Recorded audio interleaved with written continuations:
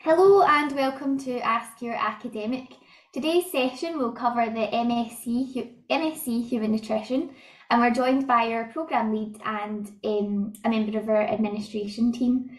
Um, we have a number of questions that have been submitted beforehand, so we'll do our best to get through all of those. If during the session you have any further questions, you can use the chat box and we'll keep an eye on that. You can also use that to say hello and let us know where you're watching from. If after today's session you have any further questions, you can email the administration team and you'll find those details on the web page of the programme on our website near the top in the blue box.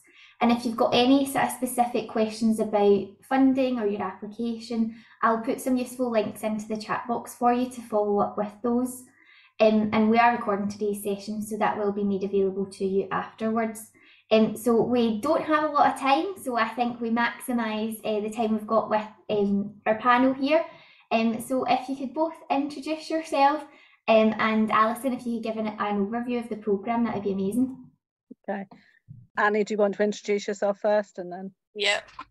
Hi everyone, I'm Annie. I'm the administrator for the MSc Human Nutrition programme, so I help out with all things enrolment, registration, Moodle, submissions, any kind of queries on the administrative side. Thanks, Annie.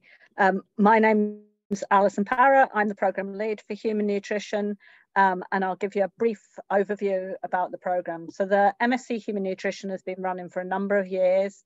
We have a highly mixed bag of students, between 35 and 55 students every year, international, EU and home students. It's 12 months full time. We don't run it as part-time or distance learning. It is very intense. I'm going to tell you that up front.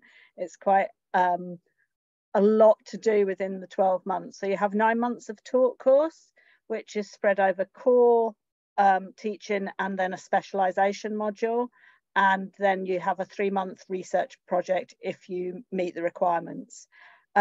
So the core courses are food and nutrients and nutrition through the life cycle, dietary and nutritional assessment, public health and eating behaviour, digestion, absorption and metabolism. And we are introducing a new course this year, which is called Research Skills. So you may have seen on the website that it says Research Proposal. That course is being withdrawn and it probably will be Research Skills. So just to make you aware of that. Our 4 specialisations are obesity and weight management, clinical nutrition, public health nutrition, and sports and exercise nutrition. We are an accredited course. So that means that there are competencies that you have to meet through the programme in the various courses as you go along. And if by the time we look at after all the teaching, you haven't met those competencies, you may be then put onto a different programme, which is called Human Nutrition with Knowledge Transfer. But if you've got any specific questions about that, I can answer them. Thank you. And actually, I was just about to ask a question that's come through in the chat box there, and it's more about the specialism. So when do you choose the specialism for the programme? Okay, so some people already know what they want to do when they come to us, and some people have no idea and are interested in all aspects of nutrition and don't really know what the difference is between the specialisations. So around late October time, we have some talks with the specialisation leads. So they will give you an overview of what their specialisation is like. They'll give you an overview of what their coursework is, what their assessment is, what types of things they cover. And then you will be asked to make a decision by early November. So there's a lot of interaction with specialisation leads, with myself, so that you have an informed choice if you're really not sure what you want to do. At the same time, we have a careers session usually with students who have done each of the specialisations, so they will also be around to ask about the specialisations as well if you're still struggling. But it's usually end of October, sort of by about mid-November, we know which specialisations everyone's going to choose. Ideal. And are the specialisations capped in terms of numbers? Are you guaranteed your preferred specialisation? There is a cap on it. However, I think there has only been 1 year when we had a huge number of students. We had 60 students where people didn't get their first specialisation. In all other years, everyone has got the specialisation they have chosen to do. In the year where we did have to ask people, we looked very carefully at their backgrounds, their career aspirations, why they were choosing a particular specialisation, and then they went to their second choice. But in every other year, everyone's got their first choice. Great. And there's quite a specific question here. Will there be any modules that involve activities like community services that associate with any nutrition association? Okay, so I think they're asking about the Association for Nutrition and whether there's anything that links with that. So there isn't specifically anything that links with that. We cover all the competences of the Association for Nutrition, and that's how we're an accredited programme. But there's no activities that are separate to the programme that need to be done.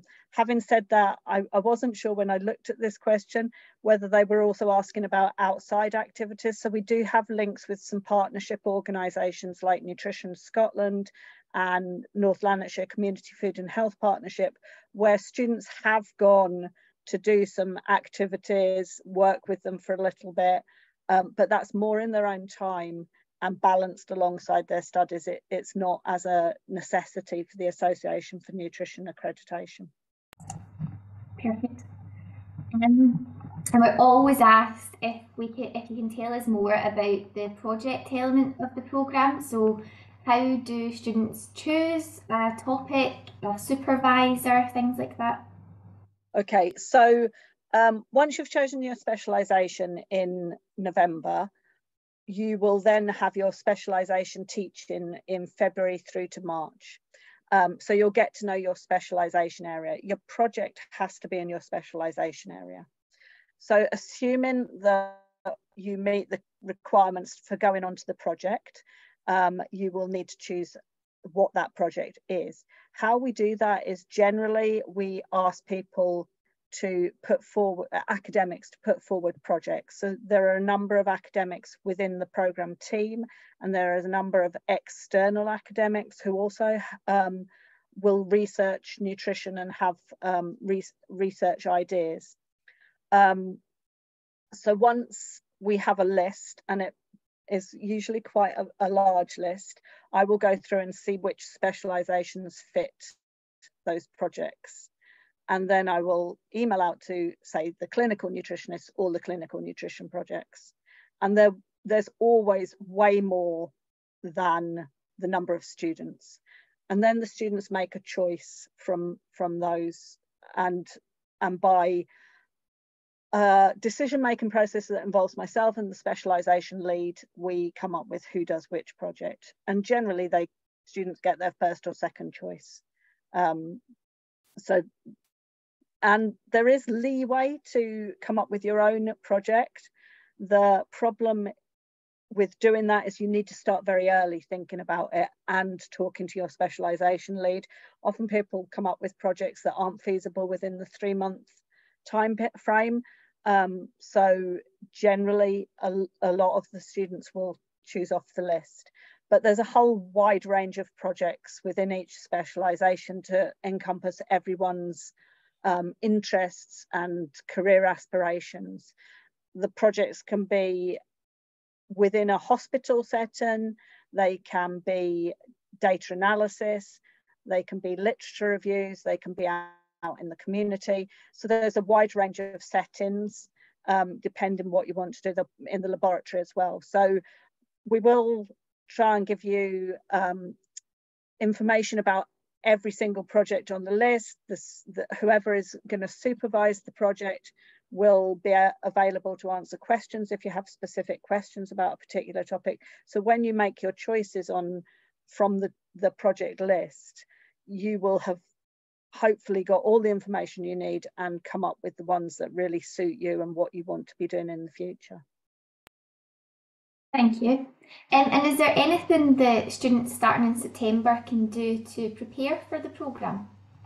Okay, so we have a range of students, as I said, some who have done nutrition and some who have done either a little bit of nutrition or no nutrition and have got a more general science background. So people who have done nutrition probably are fully aware of the nutrition background and maybe then just need to think about engaging with the current literature and the current hot topics in the media, so that they get a feel for what's going on and are coming to the programme very engaged in what's happening in the nutrition arena at the moment. If students haven't got a nutrition background, or if they feel that their background's not up to scratch, or they did their nutrition degree a few years ago or something like that, then I would recommend that they go and look at there's some books that we recommend, which are the Nutrition Society books. And the first one of those is Introduction to Human Nutrition. And we can give students the link if they need that. And that is available as an ebook once you're in Glasgow. So it is possible to get it as an ebook.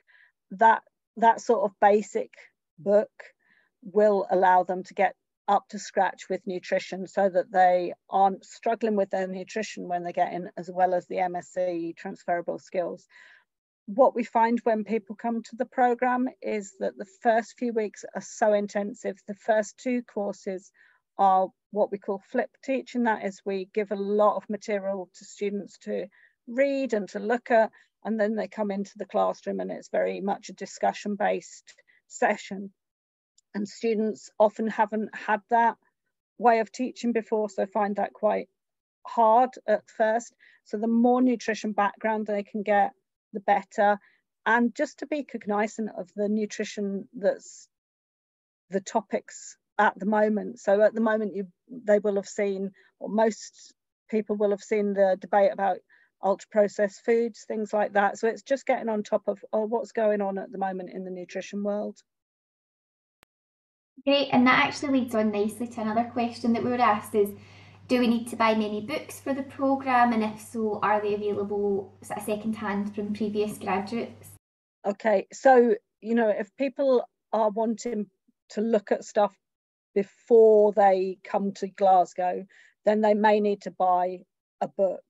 And I would recommend the Introduction to Human Nutrition, which is part of the Nutrition Society series. However, there's lots of Introduction to Human Nutrition books. Once they get to Glasgow, anything that's recommended in terms of books is available as ebooks. And there's a couple of Future Learn courses that are free, and we also recommend those as well. So they shouldn't have to purchase anything hard as a hard copy, is what I mean. As well as that, once they're in the programme, a lot of the literature is based around the primary literature. So it's looking at papers, scientific papers, rather than the book knowledge. We hope that people will come with the knowledge that you'd find in books generally as their background. And then when they're actually here, they'll be delving into the literature, looking at evidence that supports arguments or disagrees with arguments, so that they really get a feeling for being able to critically review what's out there in the evidence, what discussions are based on, that sort of thing. Thank you. And then we were asked a few questions about how students will be assessed throughout the programme. Okay, so there's a variety of assessments throughout the programme. We're trying to meet competencies of the Association for Nutrition for the accreditation process. So within every course, there is an element of reflection and reflecting on the competencies and how the student has met the competencies. So that happens through every course. In some courses, they're solely assessed by coursework, so food and nutrients and nutrition through the life cycle, and dietary nutritional assessment and public health nutrition are solely assessed by coursework. The new research skills course will also be assessed by coursework, and there's an exam in digestion, absorption, nutrition, nutritional metabolism, and there's an exam in most but not all of the specializations. So coursework can be anything. We've got some ongoing weekly quizzes, there's MCQs, there's essays, there's blog writing, there are laboratory write-ups, so a whole range of different coursework depending which course it is. And then, as I say, we've got 2 at the most exams. So one is the digestion, absorption, metabolism, which everyone will do, and that will be a short essay and a data handling question within that exam. And the second one will be for 3 of the specialisation: obesity and weight management, sports and exercise nutrition, and clinical nutrition. There'll be an exam in April, and those exams vary. Some are asking just data handling questions, some have essay aspects as well, some have other bits. Thank you. And there should actually be a wee bit more information on the different assessments for the various courses linked on our website under programme structure, so you should get a wee bit of information there as well. We've got a couple of questions here in our chat box, so thanks for those. Someone's asked how do you have any top tips for ensuring success and meeting all requirements to complete the course? Okay, my very top tip, and it's going to be challenging for a lot of students, is solely do the MSc. However, I realise that in the current situation, some people have to work, some people have care and responsibilities, so they can't just concentrate on the MSc. But that would be my top tip, to put the time in and to be able to, you know, immerse yourself in the MSc. I understand that's challenging in lots of cases. So otherwise, I would say, you know, attend everything, even if you think that the slides are up on the virtual learning environment. Make sure you attend everything, engage with everything. And my other top tip is to ask if you're not sure. So as soon as you're thinking, oh, I'm struggling here, make sure you ask someone. Don't leave it till the last minute, because we can put in place a lot of support mechanisms to ensure that you get the right support, be that with academic work or whether it's something that's not non-academic that's causing you angst and you can't get on with your MSc. Annie, do you think there's any other things that I've missed there? No, I think you've covered it all. Okay. Definitely attendance is a big one. Attendance is the big one, and I think next year we are going to have an attendance monitoring, and that will again be for our accreditation. So, you know, I understand that people have to have jobs or they may have care and responsibilities, but to do those around the programme commitments. Thank you. And then there was another question there, and it was, can international students register with the AFN after graduation? Yeah. So the way the Association for Nutrition works is that we're an accredited programme. That means that if you pass the MSc, if you are awarded the MSc, plus you pass all the competencies as we go along for the Association for Nutrition, you will be eligible to go for the direct entry for the Association for Nutrition. That allows you to become an associate registered nutritionist, and international students do that as well as home and EU students, so there's no problem there. What would a typical day look like for an MSc student in terms of what's expected in terms of how much time they're going to be in class versus what's expected of them out with class? Okay, it differs from week to week. So there are some courses that have a lot of things on during the week. By the time you get to specializations, that you're only in 2 days for specialisation. So Tuesday, Thursday are generally specialisation days, but you will also in that period of time have some research skills work. So it won't just be that you're in 2 days a week. So it differs really. Early on, you're probably in 4 days a week, but it won't be 4 complete days. So you'll have breaks in between things. We have sessions where we have to split the class up. So although 3 hours might be timetabled against Journal Club, you'll only be in for 1 hour of those because you're attending one of the sessions. We're based at the new Lister building, which is off the main campus of Glasgow University. It's in the east end of the city, but within that campus where the teaching goes on, there is a social space and a computer cluster where students can work and work on their assessments out with their teaching. So if they're in for an hour and then have a gap of 2 hours before their next session, there's always places they can go within the new Lister building to continue their work and to ensure that they keep on top of things. I would say that generally you wouldn't be in more than 4 days a week, but it's not always the case. If students are in the new Lister building, we try to make it that they're in the new Lister building all day.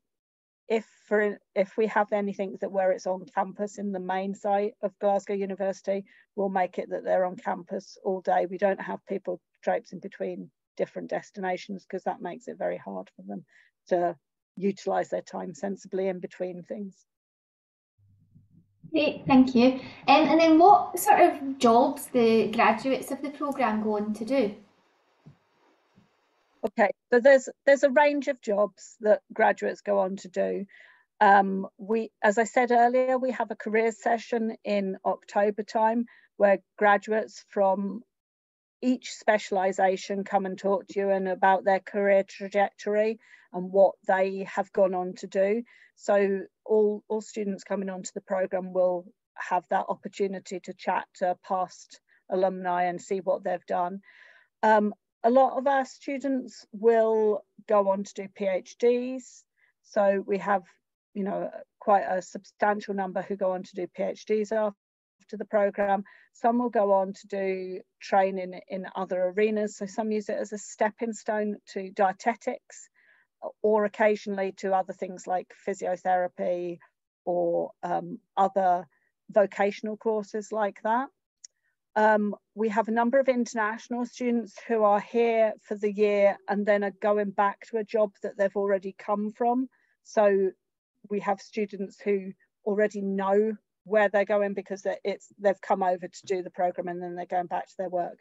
Of the students who are here and they can go on to do work afterwards, they go into the research arena, they go into consultancy. So we have people who work as nutrition consultants in gyms or are freelance consultants or lifestyle consultants. We have people in the research arena, be that in the food industry. So I've got a student who's just gone on to work in Mars. We've had people working with Marlow Foods who produce corn. I don't know if they still do, but they did then. So there are lots of jobs where people go into those sorts of industry type nutrition jobs. There are lots of people who go into research in either academic research, so in a university as well. There are people who will go on to do work with places like Zoe Nutrition or Busy Bees Nutrition, who'll also be offering nutrition advice to people who come to them. We have a lot of public health nutritionists, a couple of the people that I said where you could get some work during the year, so like Nutrition Scotland and North Lanarkshire Community Food and Health, they do development work in those sorts of careers. I'm trying to think. So it's a range of like food and industry type work, nutrition research type work in academia, going on to further education, consultancy type work, and I think that sort of covers the main. Oh, and health promotion, that's the other thing, that they may go on to do health promotion. But we have a really good career service at Glasgow, and during the careers day, one of the careers service comes over and talks to students about careers, and as I say, the alumni come and they talk about what they've done in between. Thank you. And then a couple more questions in our Q&A that we should hopefully have time for. One of them is, do we have a clinical placement either as part of the general programme or if we choose clinical nutrition specialism? No, unfortunately we don't. That isn't, we are looking at clinical nutrition in the eyes of, through the eyes of the theory of it. That's not to say we have a lot of clinicians come in and give the teaching, but there's no practical placement within the programme itself. Thank you. And then another one we've got, can graduates from the MSc pursue a job in dietetics in the future? And is it possible to find jobs in hospitals right after their MSc? Okay, so it's not possible to do dietetics so we are accredited by the Association for Nutrition. Our degree is nutrition. Dietetics, if you want to do dietetics and work in the UK as a dietitian, you have to have done a programme that's accredited by the BDA, the British Dietetic Association. So there is a variety of programmes that will offer that accreditation, but it's not ours. Ours is different to dietetics. We have students who come onto the nutrition programme because they haven't got a nutrition background, and also dietetics is heavily competitive. So they'll go on and do the dietetics from our programme. And we've had several students who have gone down that route and have become dietitians afterwards. We also, when we had a lot more EU students, we had a lot of students who came who already had a dietetic background and then added the MSc nutrition background, and then went to work back in their own countries as a dietitian. But as a rule, you can't just go straight to dietetics. Was there a second part of that question, Naomi? It was about working in hospitals after. Okay, it is quite challenging to get work in hospitals, but it is possible. You can get work as a dietetic assistant in hospitals. Some people do clinical trials work within hospitals. So there are NHS jobs that are available to our graduates.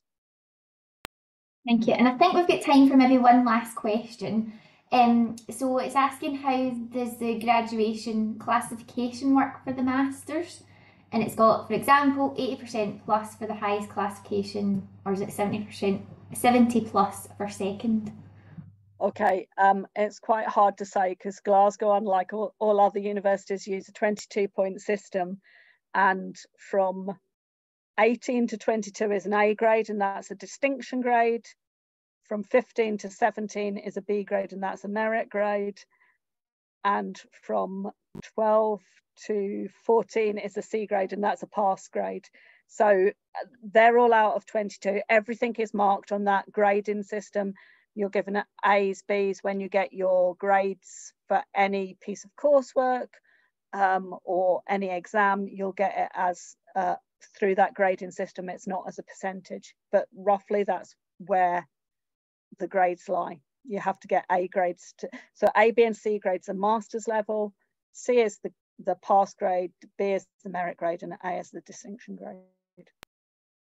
Thank you. There's a question in there that's asking about conditional offers. Is that something that would be best to go to admissions or maybe to yourself, Annie, through the administration team box? I think probably to admissions for perfect conditional offers, yeah. So there's an admissions link in that helpful links bit in the chat, so you could follow up through that. That is us now at the end of our session. That was very fast and you covered a lot of information there, so thanks very much. We hope we find that useful. If there's any questions we didn't get a chance to get to, please do use that administration inbox and we'll do our best to pick those up from there. And you can also find more information on the webpage for the programme on our website. As I said, we have recorded the session, so that will be with you, so you can go over anything that you might have missed or want to hear again. So thanks very much to our panel for taking time out of your busy day, and we hope you find that useful, and we hope to see you all in September. So thank you. Bye-bye. Thank you. Bye.